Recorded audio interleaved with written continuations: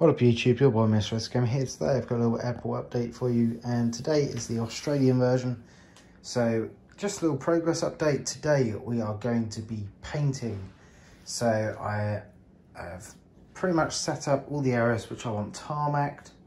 So I'm going to paint it all up, and I'm going to do a nice little time lapse. But first of all, I'm just going to run through pretty much all the layouts. So basic, we have the runway here, then the little taxiway, and still the wide body taxiway, but a little difference that I've done since the original video. So originally the wide body kind of sat here if it came in, so it would be that way, only having one operational stand. So now the wide body goes, I've added another regional stand, so now there is a total of 4 narrow body stands. This stand here, the wide body would park at, so it parks that, which only disables this stand. So we now have 2 operational stands when the wide body's in, and the wide body, when it pushes back, which it will do now, it pushes back that way, which still keeps the stand clear, which is always good. Terminal layout, I'll discuss the terminal later. It's pretty much this kind of shape here. So there'll be a glass walkway, the main terminal there. Then we go onto the landside area. In case you're wondering what this little area is, so this is the departing baggage. So I'm kind of laid it out. So departures is kind of this area here. Then arrivals is here, and vice versa. Then moving down into this way, we have a single road with an entry point to the landside area and an exit point here. Then we'll just have like a generic car park, maybe a hotel in this space, but the majority of this area here is all going to be green, and I might add a little coastline kind of going about there. Still haven't 100% decided on that yet. But moving on to the painting side of things, which is always the exciting bit. So I watched Aviation 18's video when he did his Dulles Airport. He's used frog tape, and I've heard only good things about it. So I thought I'd give it a go. So picked it up on Amazon for, I think it was £7 or so. So we're going to give this a go. Hopefully we give us really nice lines. So that's the tape we're using. Before I move on, tape wise, so I'm using the frog tape for the immediate covering. So all the lines is frog tape. Then kind of in between the frog tape, I'm using just standard double-sided stick, not double-sided, 2-inch masking tape. So hopefully we shouldn't get any bleed through that. Sorry, the room's a bit of a mess at the moment. Kind of car's in for a service, so I've had to take all the stuff out of my boot and pop it in here. So main paints we have from all acquired from thingy B&Q, but I'm sure you can get them at your local retailer or something similar. So we've got 4 primary paints. So graphite, which I think is a bit too dark. I'm going to be doing a little bit of mixing here, so I think that's a bit too dark for what I want for, but that will be predominantly the runway. Then this is Rust Oldham chalky finish. I don't know how it's going to come out. Well, I'm sure we're going to find out. But it's a matte finish, and that's anthracite, however you say it, which looks a little bit darker, kind of like a medium grey. Hopefully when I do any mixing with this, I'll of course see what it's like in the palette when we do it. Then the next one is just a standard smooth matte kind of furniture paint. This is all furniture paint. This is called Long Island, and this is B&Q's own brand, which is kind of a medium. so it's a tiny bit lighter than the Amphoryte. So what I'm going to be doing is I'm going to mix a little bit of this in to the graphite to make the graphite a little bit lighter, just because at the moment I think that just looks a bit too dark.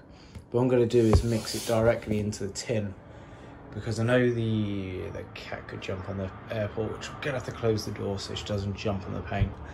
I know with my other airport, it was a right pain because I had to mix up the lighter grey.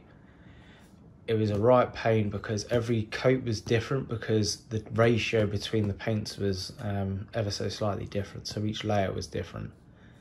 So that's what I'm trying to avoid. So by mixing directly into the tin, no matter how much between coats, it's never going to change, kind of thing.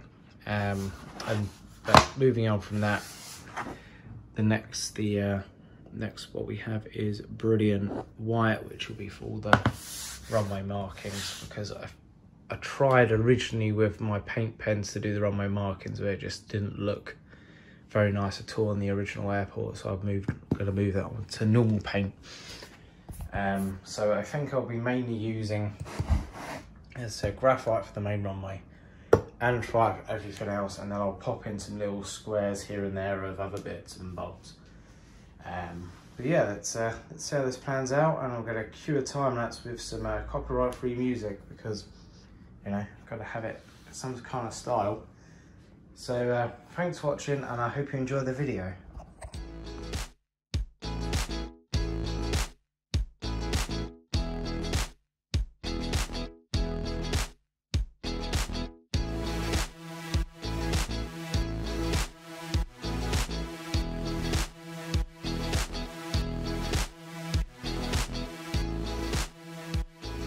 So welcome back. We're now on a new day, and as you can tell, the runway's now been painted.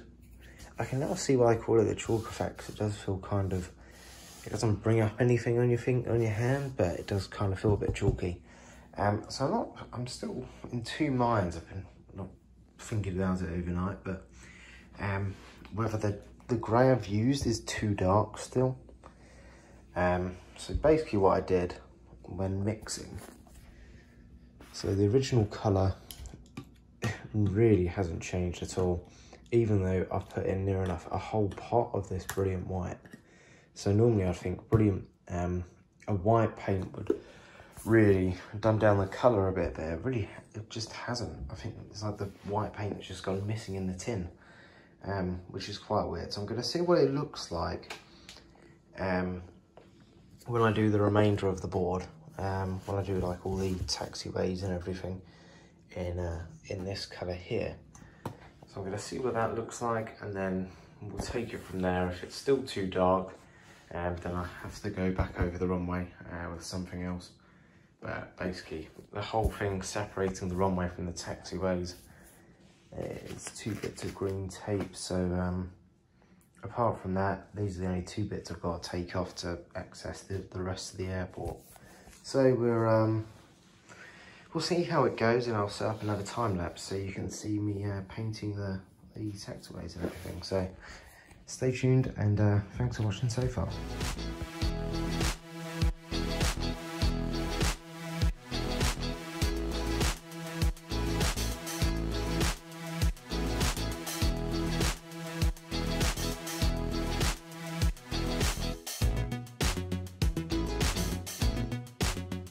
So the second coat of the lighter grey on the apron is finally been finished and is now dried. So now we are on pretty much just the landside areas of the roads, which is going to be a slightly lighter grey. I might put a few little patches here and there onto the apron. Actually, I'll leave that for now. I'm just going to do the lighter bit of the landside, and then will pretty much be all the painting done, hopefully. So then it's just a kind of set a stage to just put the grass on and pretty much see how everything looks after that. So it is 5 to 8 now, so I'll get the lighter grey done, and then I'll probably do another coat in the morning, just to kind of finish it off. So fingers crossed by kind of midday tomorrow everything should be painted and all dried. So I'm really pleased on how this lighter grey's come out. I'm just worried to see what it's going to look like once you take off the mask and tape off the runway. We'll find out when that happens. So I'll set up another time lapse, and for the final bit I shall see you later in the video.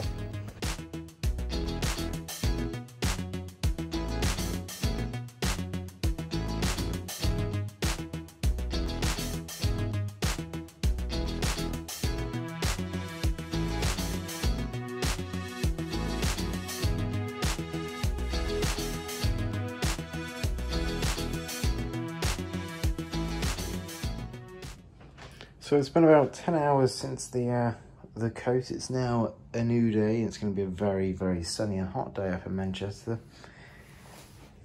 So all the paint's done now, hopefully anyway, all the primary paint. I still might put a few splodges here and there of this lighter grey to add like a bit of immersion or anything like that. But overall, really happy on how it comes out. So it's now going to be the fun job of well, trying to work out where all my markings went, so that's always going to be good. I've got a rough idea on how the stands were.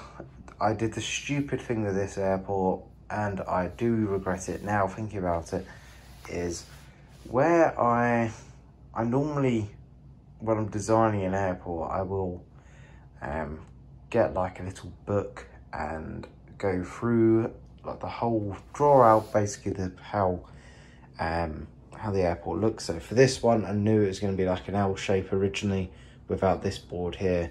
I knew I was going to have like a little bit like that kind of thing. So I drew it all out on a piece of paper, all the measurements, everything. So when it came to the painting, it was just straight easy. I just copy the measurements, put them back on the board. This one, I forgot to take down majority of the measurements, so it's gonna kind of be like day one in a way of working out whereabouts everything went. Luckily, I've got the terminal dimensions, so what I'm probably gonna do is work out where the terminal was, then I can work out where the walkway was, and then I can work out where the road, because the road system hugged the terminal for 2 centimeters, and then that road system then pretty much guides the whole way back to where the stands were. I can remember, I'm probably going to do a few rough measurements of the stands. I can just faintly remember them. So that'll make it a little bit easier. So going with how the paint's gone, so far, haven't ripped up any tape yet, but there's a few little bits here and there. There's some bits on this. This main board from a bit like, where the hell have you come from? Like a little bit there, a little bit up there. I'm not too sure whether or not I'll give that another coat. That's only the quick dry stuff. Just kind of delays everything though. Sure, bit up here anyway, that'll be covered by a walkway, and you won't really be able to see that bit. Apart from the road, there's a few little bits here, but you can definitely feel the difference in the type of paint. This is a lot smoother, and this is a bit rougher. So that velvety, smooth furniture paint really is velvety smooth. I'm really happy on how that's come out. So we're going to see all the different colours when we get to it. So thank you for watching so far. I know it's a bit of a longer video than usual, but I'll rip up the tape and pretty much I'll probably call that a day. So let's roll on yet another time lapse.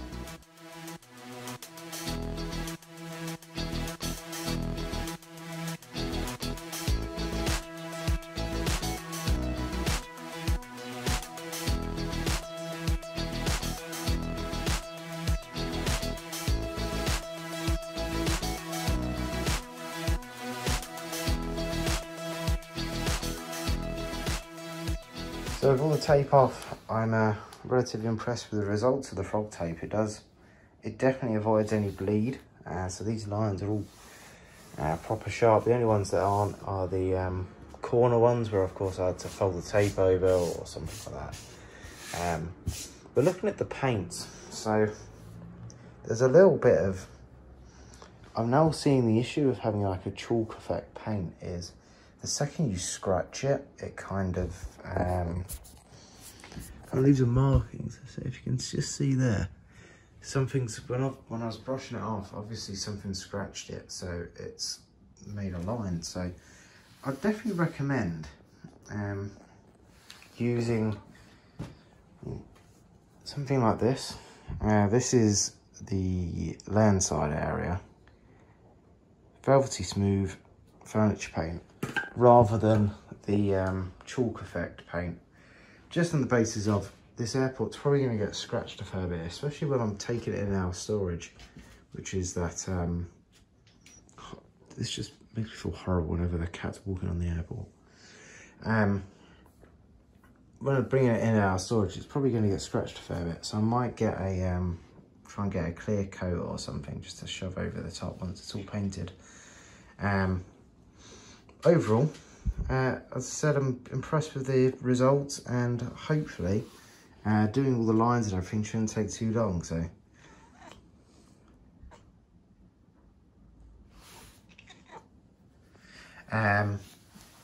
hopefully it won't take too long to get this going. I've got some grass, I don't think it'll be enough, so I might need to order some more. And I've got some ripple effect water ripple effect sheets coming. So it basically looks like a little PVC sheet that's been cut or etched to have little waves in it. And it comes with a little blue background, so that'd be perfect for here. The Australian side, I'm still not in two minds of which way to go with the Australian airfoil, whether or not to keep it to have a bit of water there, or I might just flip over the other side of this board and have another airport. So that's still to be decided, and still to be decided whether I'm going to use this one for the Australian and European, or just solely Australian. But thank you for watching the video. I hope you've enjoyed it. The next one will probably be me redrawing all my lines. So I'm going to go through all my dimensions and everything, just to kind of keep you guys in the loop and for a bit of helping. So I think this is as kind of a airport building tutorial which has been requested. But yeah, thanks very much for watching the video. I hope you've enjoyed it, and hopefully I'll see you in the next one. Adios and goodbye.